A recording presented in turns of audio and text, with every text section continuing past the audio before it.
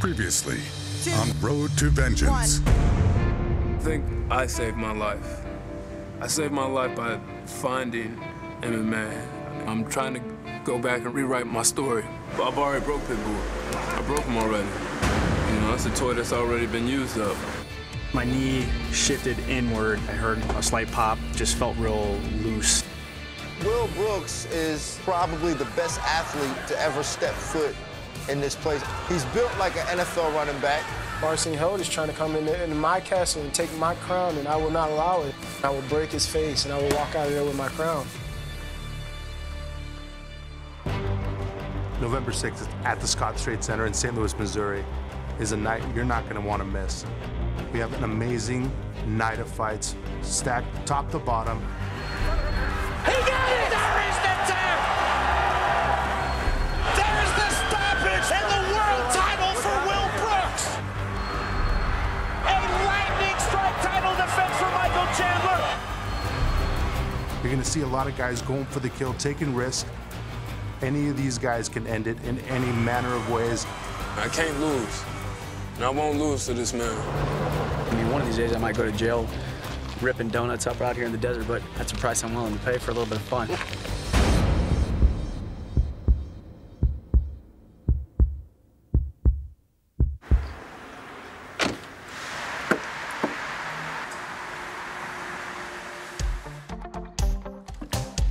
It's Thursday morning, sparring day. I usually like to just chill. I try to get out here and get on the water a little bit, focus my mind, just think about what I got to do as far as, you know, my fight preparation, training preparation.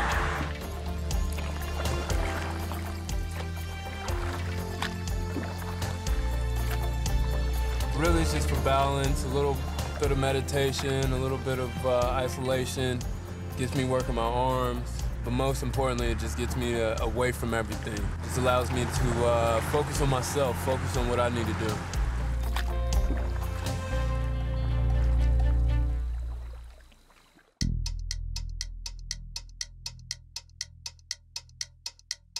I'm giving Dan an ultrasound to his upper trapezius muscles because he's had some neck issues. So basically what the ultrasound does is it relieves pain and inflammation in the cervical spine, helps to promote healing, and takes down any trigger points that happen as kind of a secondary reaction to the neck issues. 5, 4, 3, 2, 1.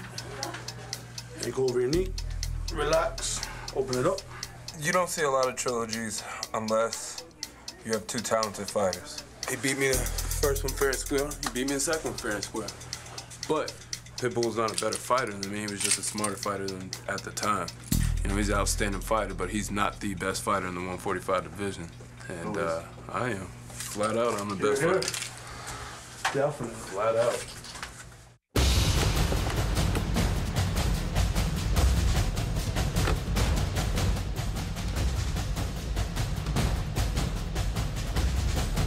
É nossa terceira luta agora. Eu já lutei com ele 2 vezes antes. As 2 vezes eu bati nele. Só que quando lá a luta vai começar, a gente sabe que a guerra tá vindo e se trata de quem vai querer mais. Sai cruzado. Sai do jab, direto com o chute. Boa. Não. Isso. Boa. O Straus é um lutador muito agressivo, ele não cede, ele não tem muitos buracos no jogo dele, não tem muitos defeitos no jogo dele. Ele seria o melhor peso-pena da categoria se eu não estivesse lá. Mas pra infelicidade dele, eu estou lá, sim. Good. Let's see if jiu-jitsu is better than yours now. Vai, isso. Dia 6 não vai ser vingado pra porra nenhuma. Vai ser mais destruição. Ele vai sair derrotado. Ele vai ter que dar tudo dele mais um pouco. Não vai ser suficiente. Daniel Straus se prepara. Pula. Aê.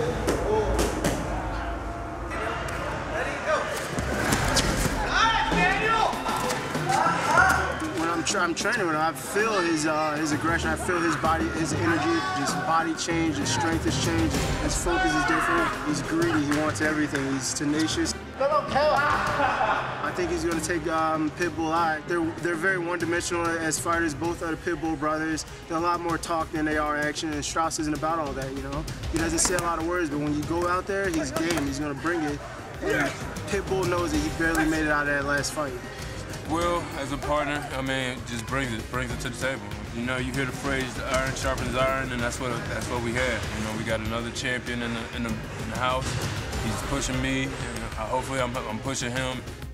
St. Louis, November 6th is gonna be a hell of a show. It's gonna be a great night. We're gonna walk out of there with 2 new Bellator belts. We're gonna party, have a good time, and we'll take a picture and cheese for the Pitbull brothers and ask them where their belts are at. We're out here in the desert, close to Superstition Mountain. The Toyota Tacoma's got some horses that need to be let out every now and then.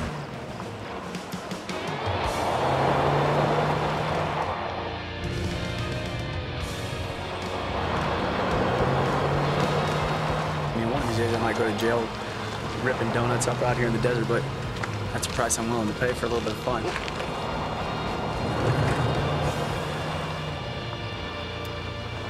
You know, you blow off a little bit of steam. The cool thing about Arizona is I don't really think there's many rules out here. I think if it's like dirt and it's dusty and it's a desert, I think pretty much it's just God's country and you can do whatever you want.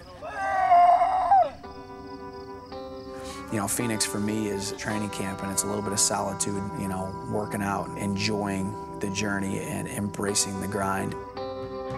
So every single time I make that drive, it's just about going back to work.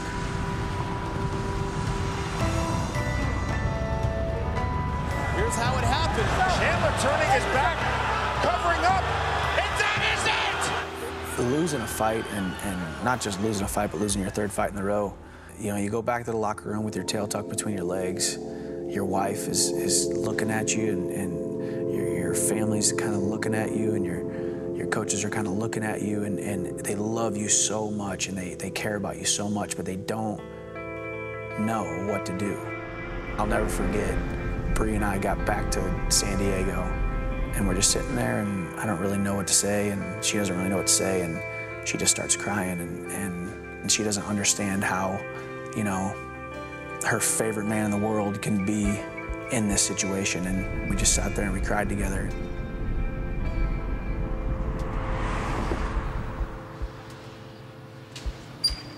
I think Mike was at a point in his career where he was in a slump a little bit, and I think when you get in that slump, when you lose 3 fights, you start questioning things, you know, and if he was going to move on with the sport, he was going to maybe need to get a fresh look at some things.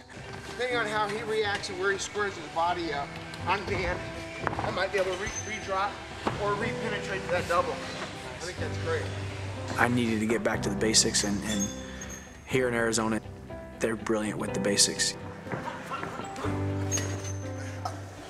Aaron Simpson at the helm runs a predominantly wrestler mindseted camp here. On the step to the right, do a little pound step, boom, and rip. And I want his face to bounce off the mat. You know, Mike gives me everything I can handle every single day, and you know, when we spar, you know, he puts me in my place every now and then. So, you know, he's feeling really good. Not as much as I would like to. But yeah, he's feeling good, and you know, I'm just trying to pick up things from him. You know, to be great, you have to sacrifice, and I feel like Michael is living that right now. He's gotten out of his comfort zone.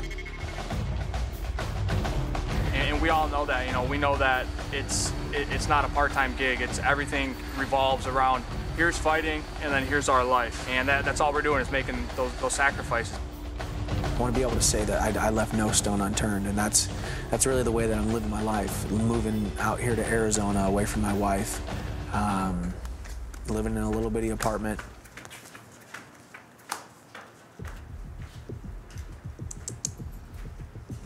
Yeah, this is Eli right here. This is my buddy. This is who I cuddle with while Bree's home in San Diego. This is who keeps me company. He just hangs out, eats, sleeps, doesn't do a whole lot. I gave him the lion cut so he doesn't shed all over the place, right, buddy?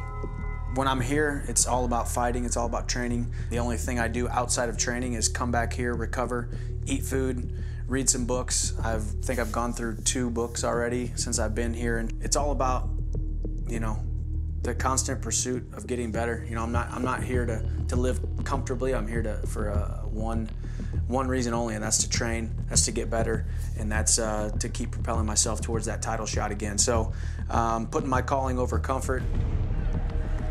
Chandler showing the speed advantage. Oh, big right hand by Chandler. Chandler looking to finish early in round 1. And he's got the rear naked. That is tight. That is deep under the chin. And there's the tap. And just like that, Michael Chandler is back. Fully believe that he's back to his old self with a few tricks here and there that we've added to it. He's refocused, and he's got that tunnel vision now of getting back to that, winning that world title and being the man at this weight class. He's gonna smash Dave Rickles. I don't think Rickles stands a chance. Michael Chandler can't overlook David Rickles. This is a much better Caveman Rickles fighting, I think, for his competitive life. I didn't get close enough last fight to smell him. This fight, you know, if I don't knock him out quick, I plan on getting my hands on him, picking him up and slamming him, and I'm going to be real close to all of his stench if he doesn't shower like I hear he doesn't. So yeah, we'll find out. So I'll let you guys know after November 6th, after I get my hand raised. This, I'll say, uppercut, you start this.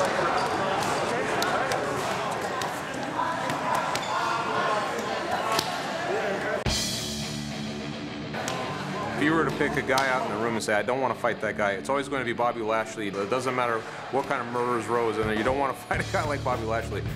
When I was in St. Louis, it was just another one of those guys that was sitting there yapping his guns, and I'm going to show him that I can do anything I want to do to him.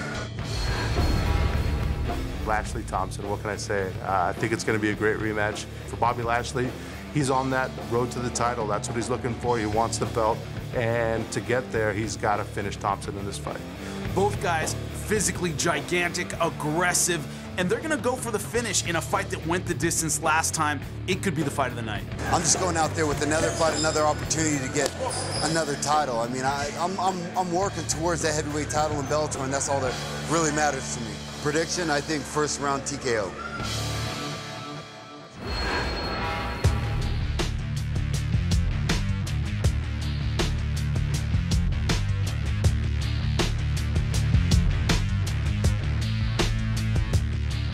I thought it was interesting that one of the last things Daniel Straus did before breaking camp was to sit down and watch his whole fight with Patricio Pitbull.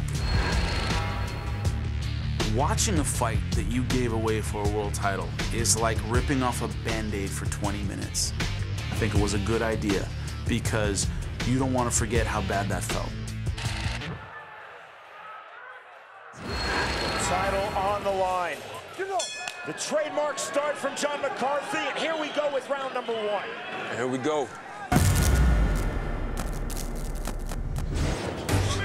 Good counter left by Straus. There I go. I tagged him a few times. Just trying to make sure that I keep him, you know, somewhat in front of me. Going into the second fight, I think most people would have expected a similar version to the first. And the truth of the matter is that it was much, much more competitive. Counter left by Straus. Clean shot, clean hook. First thing he does is cry foul.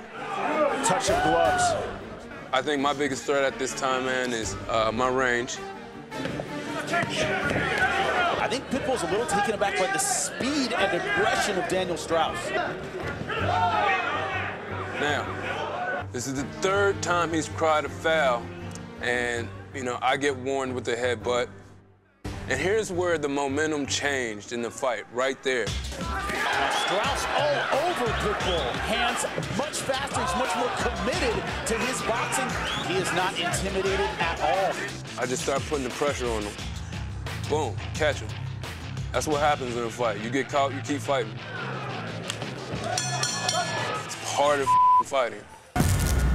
Round number 2. Jimmy, your scorecard. 10-9, Daniel Straus. Aggressive, landing good shots. Trying to pump my jab, get my kick in. Boom, boom. Boom, boom. I did catch him low there. McCarthy recognized that as low. He said, "Are you good?" Both fighters agreed to keep going. Low kick again for Pitbull. Another now shot called by McCarthy. That's 2 in a row. With him dancing around, moving around, and me throwing my strikes, you know, you're going to connect. I don't know what he's complaining about. Another shot to the car. Now is when I'm upset. I love Big John, man, but me and you is about to fight right here. No, he's telling me to watch my kicks, watch where they're going. Not hurt. He's not hurt. He's a little butt hurt, but he ain't hurt. So McCarthy takes the point from Straus. This is big. 1 point, This is big. 1 point, logo. Straus turns around, gets ready to fight Pitbull, and begins to clap. You're running. Like, let's go. Let's get it. As if this fight needed a more personal element. They're now pissed. So we at it again. Now I know I gotta work. Nice throw by Daniel Straus. Boom. Get his back again. Round number 3 for Bellator's featherweight world title. Once again, Daniel Straus being the aggressor. Daniel Straus showing good speed. Bam. Straight down the middle. That's the one I believe that cut him. He don't want to see them straights. In the third round, that was the round, I think, that we thought the title's gonna change hands tonight. He looks so good. He's starting to open up on that right eye. It's 10 seconds left in the round, and I know I want to finish hard. Try to go for that takedown and secure this round, which I felt I did. He broke in this fight. Looked at that man's face. You can't tell me that's a man that wants to get in and go for the next round. Round number 4, and into the championship rounds we go. At this point, I know I'm up. I know I'm winning the fight, and I know he doesn't want to be here with me. Pitbull right now not having a lot of answers for the offense of Daniel Straus. As you see, his eyes opening up a little bit more. Left hand. And then that's where I set him on his ass. Pitbull's whack, Straus pounces. You know, you see somebody hurt, you just want to get them down, pound them out, whatever. Where my thought should have been to disengage, reset, start firing again. He had this split-second decision to go in there and put the finishing touches on that and try to put the fight away, but instead he reverted back to his wrestling. He tried for a takedown, which I think gave Pitbull the opportunity to recover. Big right hand from Pitbull to answer back. John McCarthy stepping in. Well, that's not a fight stoppage. That was because he hit him in the cup. There, he hit me. You know you hit me. From here, I'm just trying to recover. I'm trying to catch my wind. I don't want to allow him to believe that I'm more hurt than I really am. You know, at this point, I want to get back on my horse. You know, I want to move forward, keep working them jabs. Boom, there I go, counter again. Pitbull now looking for the level change. Here's where my mental lapse started going. Right there, right before that takedown. Looking for the double leg. And he takes down Straus. Guys like Pitbull, when they get hurt, they don't really lose composure. They kind of just stand there and figure it out. Straus trying to make himself small. And he takes my back right here. It's hard, man. I don't like seeing this. I don't like seeing losing high, and I don't like seeing losing the hill. Pitbull now looking to finish with the rear naked choke. He's got it. McCarthy taking a really close look. 14 seconds, 13 remaining in the round. He got it! And that shit, man. That won't happen again. Won't happen. Won't happen. I can't lose. And I won't lose to this man. Sorry, that's the best I got, man, because I can't keep watching this shit, for real. Like, just really can't. Get my shit.